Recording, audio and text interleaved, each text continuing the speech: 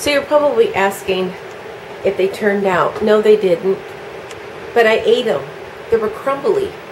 So I had to sit up there and grill the mess out of them. And so I ate them. But that's okay. Because you know what?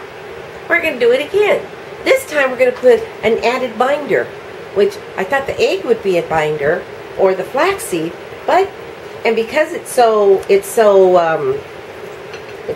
milky and soft and gooey and has a lot of liquid in it, what I did was I got some bread like this, living,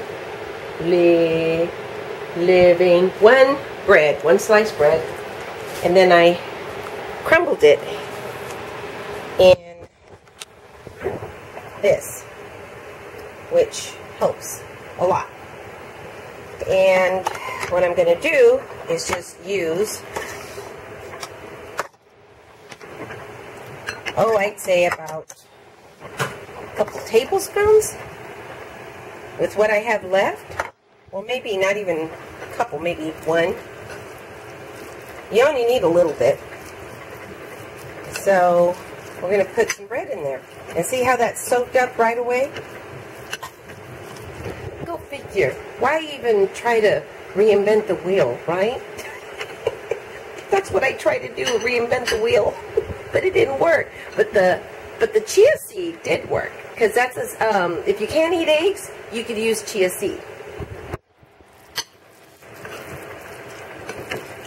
Okay. So here you have it. To make sure I tell someone that. I Facebooked them and they said that they're allergic to eggs, and I keep forgetting that chia seed is alternative for eggs, which is really cool. All you have to do is put a little bit in a little bit of water, like a tablespoon with 2 tablespoons of water, let it sit, mix it up, let it sit, mix it up. I think it takes about 10 minutes, and there you have some ooey gooey eggs, which is great. And it's healthy. It helps you lower your cholesterol. Did you know that? Chia seed? Yep, it does. So, anyways, so here you have it. And then I have my hot skillet, so I'm going to go ahead and add some my extra virgin olive oil. Oh, I shouldn't have used extra virgin olive oil straight. I'm going to have to put some, let's put a little bit of, then I'm going to drain some canola oil. Then I'm going to drain some of that. Let's go ahead and put it in another skillet, because I don't want too much grease. Okay, and go ahead and wipe down the sides of the skillet with a wet towel so you don't start a fire. Okay, alrighty, so now what I'm going to do is take some of this.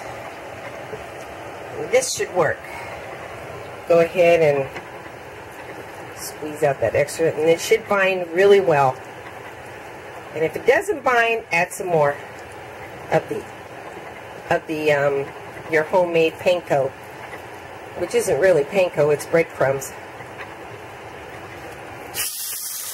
Go ahead, pat that down gently. Careful you don't burn your fingers.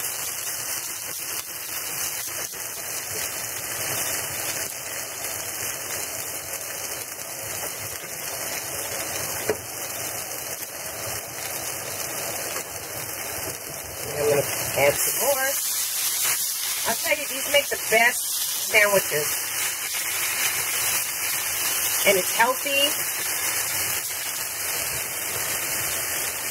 Make sure you know where your source is coming from, your salmon in a can.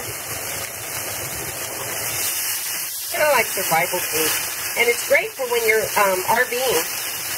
When you're RVing, You're camping out. This is great.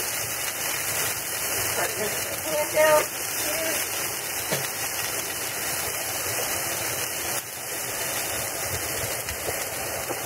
Okay. And then I'm going to go ahead and pour the rest of that in there because I guess I needed more. That's okay. I don't like too much grease, but and then we're going to lower it.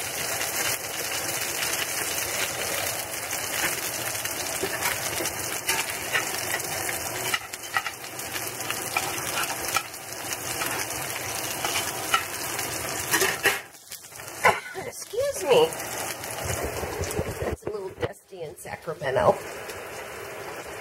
Or maybe it's just the fumes from the salmon burgers.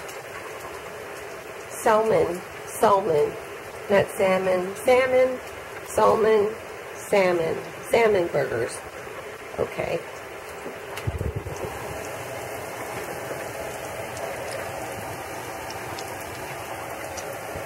Alright, let's pick that heat up a little bit more. Alrighty. Come on.